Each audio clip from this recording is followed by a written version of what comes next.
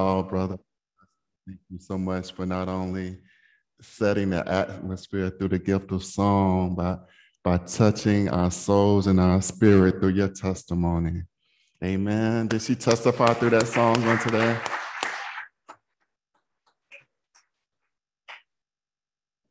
Grace and peace to you from God the Father, Jesus Christ, our blessed Lord and Savior, and the sweet, sweet Holy Spirit. I've already read the text in your hearing. It's a long text, so I'm not going to reread it, but I would invite you to keep your fingers on Mark 8 as we walk through it on this particular Sunday as I preach from the subject, how is it with your soul? Family, won't you please pray with me? Oh, good and gracious God, we give you thanks for this day. And just as the Father and the Son and the Holy Spirit are one, help us to be one with your word, one with your wisdom, and one with your very way. Oh, great Jehovah, have your people to know that I am nothing, absolutely nothing apart from you, but indeed you're everything. So please, Lord Jesus, use this, your earthen vessel, as an instrument of your divine love to proclaim your holy and righteous word, so that those who have come into this sanctuary, to those who have opened up a Zoom link, a Facebook link, a YouTube link, or whatever kind of link, who are hurting on today, may experience your healing touch. And those who are captive will be set free. In the mighty name of Jesus the Christ, let all who love the Lord say, amen. How is it with your soul? I'm going to ask the question again, but this time I want you to be honest with God and to be honest with yourself as you reflect upon your response. How is it with your soul? Is your soul distressed by the cares and concerns of this world? Is your soul vexed and perplexed by the vicissitudes of a vicarious lifestyle? Is your soul dampened and depressed by the dark realities of your life? How is it with your soul? Is your soul full of joy and jubilation? Is your soul full of hope and happiness? Is your soul full of peace and prosperity? How is it with your soul? Is your soul a barometer of the circumstances of your daily experiences? Is your soul as high as the highest mountain one moment, and then the next moment as low as the lowest valley? Is your soul passionate, prayerful, persistent one day, and passive, pained, and panicked the next day? How is it with your soul? Is your soul caring and compassionate and Christ-centered, or is it cruel, cavalier, and self-centered? Is your soul loving, learned, and likable, or is your soul full of lust, lamenting, and utterly lost? How is it with your soul? Are you up one moment and down the next moment? How is it with your soul? You know, if we are honest, most of us will admit that our souls experience a wide range of emotions from week to week, and sometimes even from day to day. So it is my assignment this morning to encourage you to do three things. One is to deny yourself. The second is to take up your cross. And the third is to follow Jesus on the road that will lead me, lead you, lead us to holistic health for our soul. How is it with your soul? Some of us are up and some of us are down, but regardless of how you feel right now, why don't you just give yourself a great big old hug? I know we used to hug each other at this time, but just give yourself a big old hug and encourage yourself and say, it is well, it is well, it is well with my soul. We still don't know when COVID will cease. Even so, it is well with my soul. My body, your body might be hurting because of health problems right now. Even so, it is well with my soul. My heart is heavy because of family problems. Even so, it is well with my soul. My mind is burdened because of financial problems. Even so, it is well with my soul. Whatever comes my way, as long as Jesus is on my side, it is well with my soul. In our text, Jesus is trying to tell the disciples that some bad times are about to come his way. But even so, he's trying to also let him know that it is well with my soul. Jesus is trying to tell the disciples about the stark reality of his upcoming death and resurrection. But you know, sometimes our close friends and family members, they don't want to hear bad news when we try to bring them bad news. And don't try and tell a close family member or friend that you are about to die. They really don't want to hear that. That they can't handle our imminent death even if we are prepared to die. So Peter took Jesus aside and began to rebuke him. Peter gave Jesus a sharp reprimand. Peter must have been confused because just a few moments earlier, he had proclaimed Jesus as the Christ, the long-awaited Messiah of Israel, God's anointed one. But now Jesus is rebuked by Peter. Now, I know it's attempting to judge Peter for his actions, but in a sense, all of us are guilty of reprimanding Jesus in one way or another. Peter's unwillingness to accept Jesus's prophetic words was perfectly natural in Peter's situation.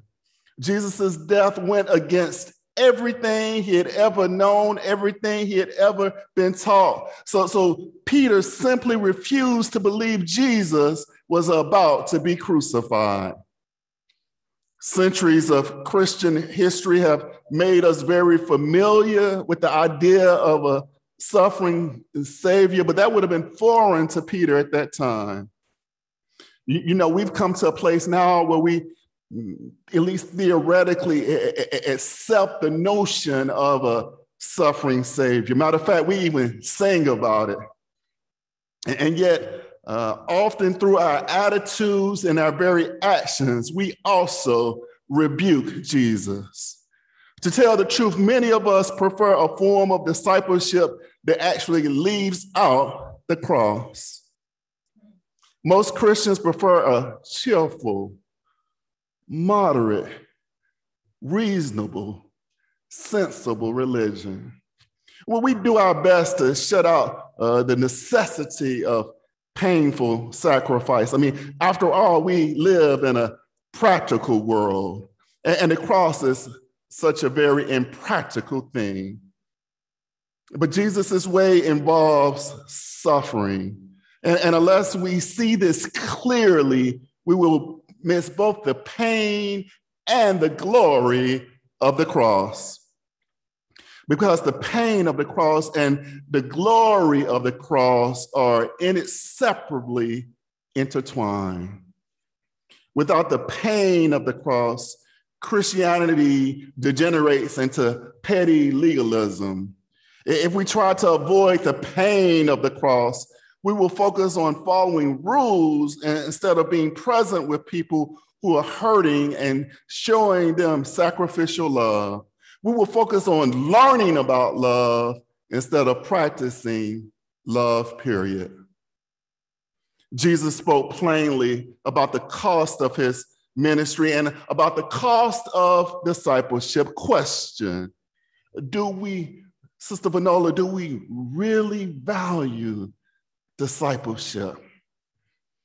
The theologian Carl Henry once said, the transformation of the blood-stained wooden cross of Calvary to the diamond-studded gold cross of a cathedral may well signify humankind's attempt to remove the offense of the cross.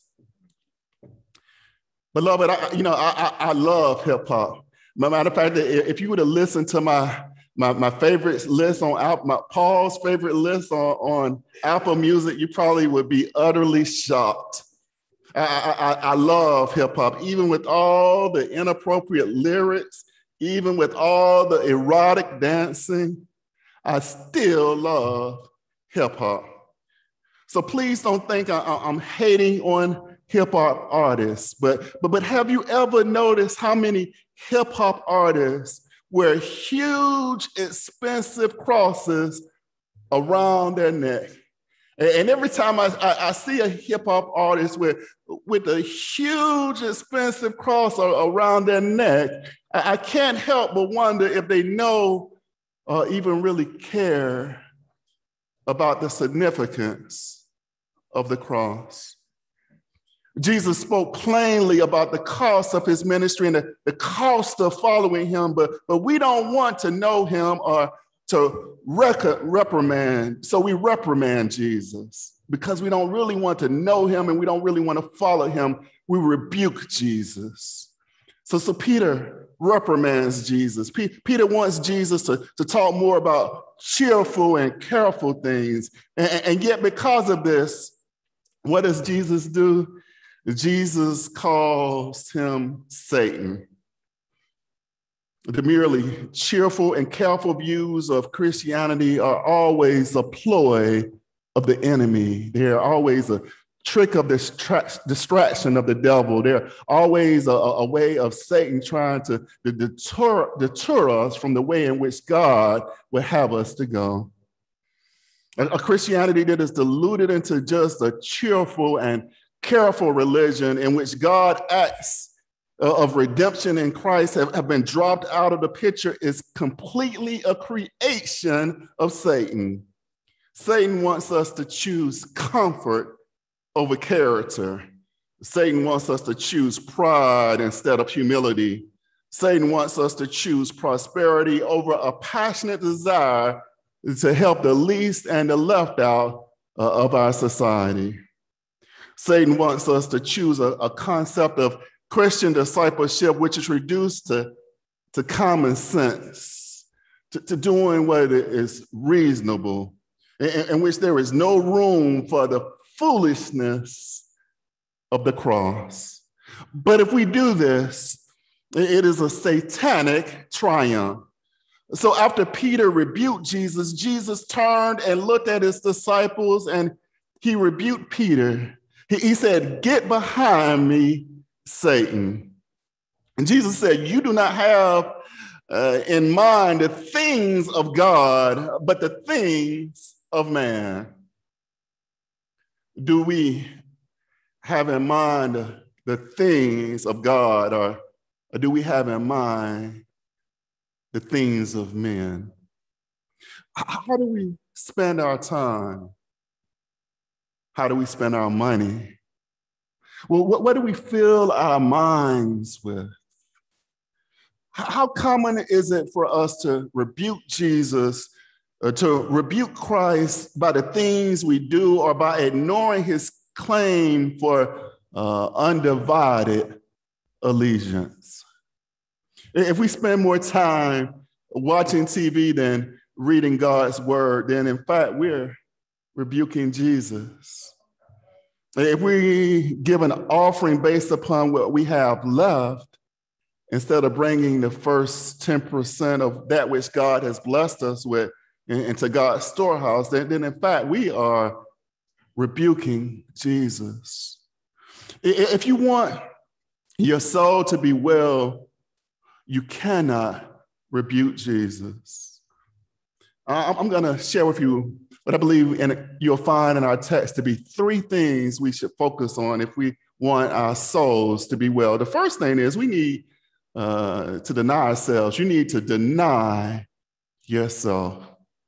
Jesus insisted that we must deny ourselves. The Bible said Jesus called to the crowd to him along with his disciples and said, if anyone would come after me, he must deny himself and take up his cross and follow me. The word deny, it's not some, unclear word. The deny is not some kind of vague word where you gotta have to try to figure out, well, what did Jesus really mean? Deny doesn't lack clarity. The denying ourselves means far more than just giving a little something up. The denial of self means that we cease to make ourselves the object of our lives. Denial of self is making ourselves not an end, but a means in the kingdom of God. Denying ourselves is not just for the sake of denial, like some sort of moral Olympics. We're not trying to win the gold, silver, or bronze of morality, but we are denying ourselves for Christ's sake.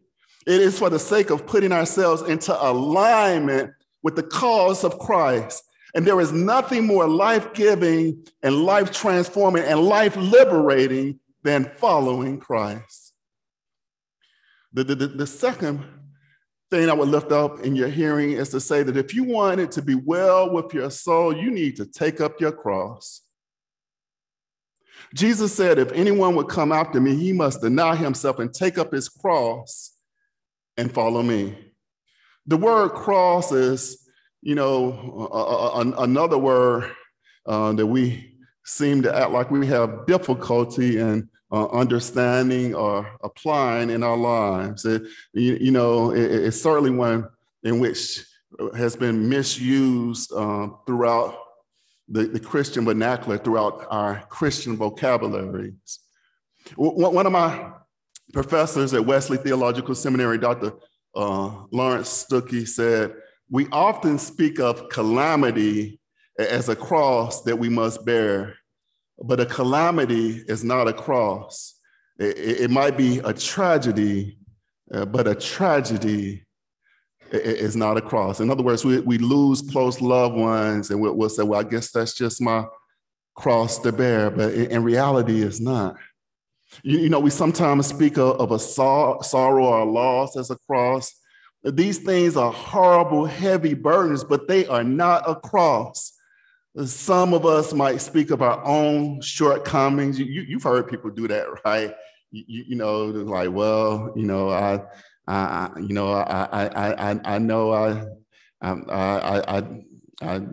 take a little drinking and I guess that's just my cross to bear, or maybe I gossip a little bit. Maybe that's just my cross to bear. Or I have a little bit of trouble controlling my anger. I guess that's just my cross to bear.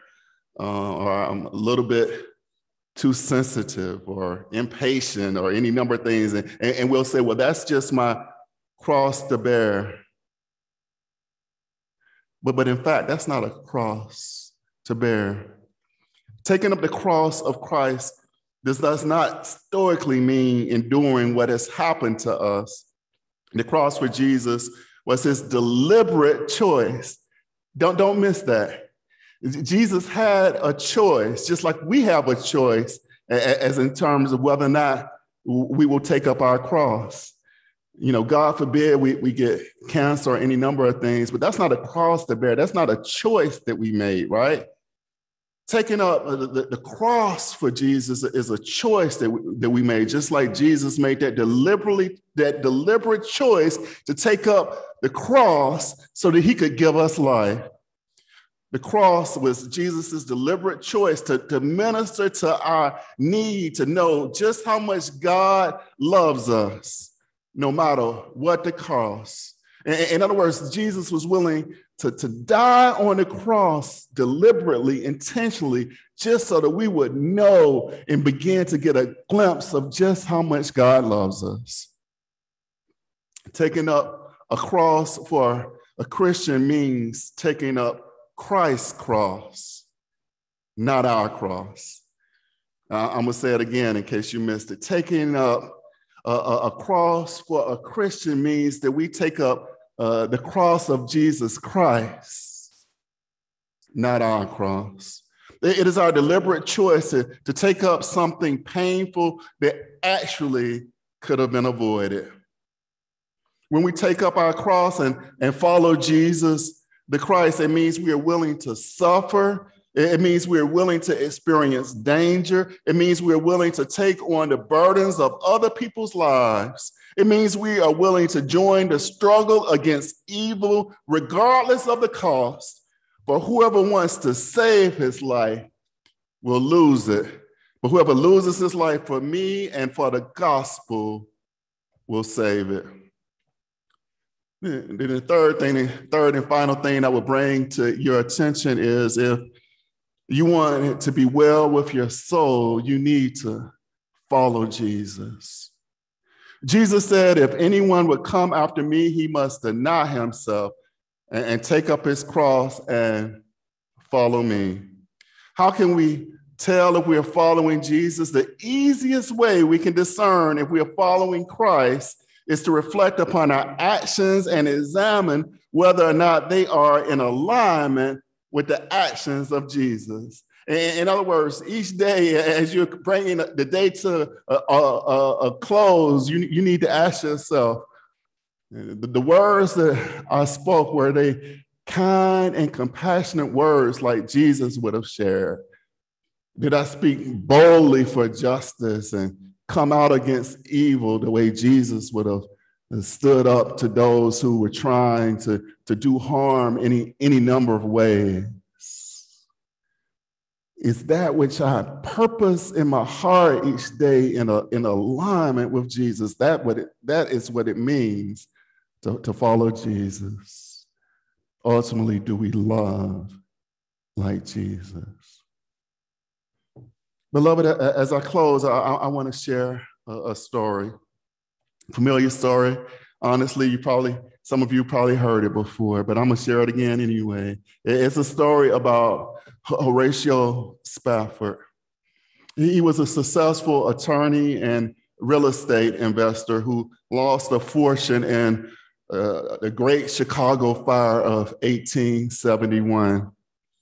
Around the same time, his beloved 4-year-old son died of scarlet fever.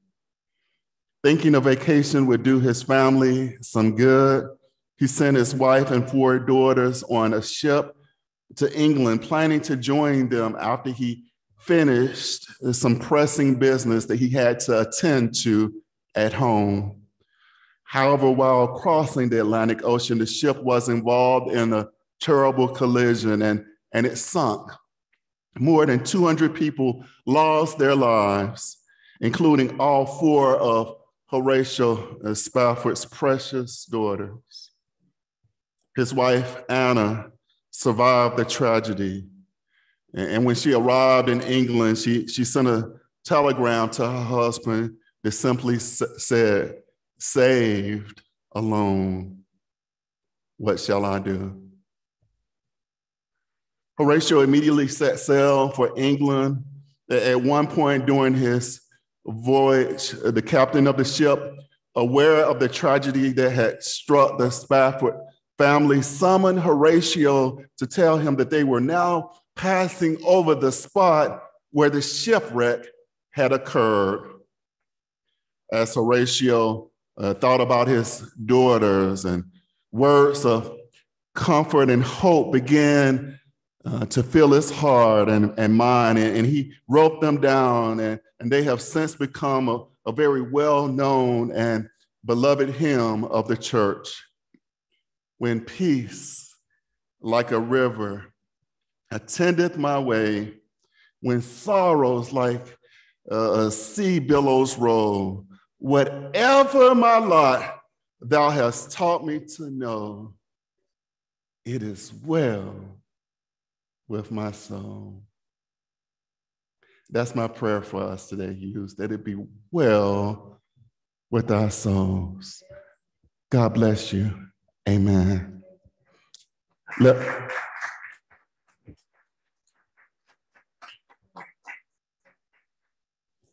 us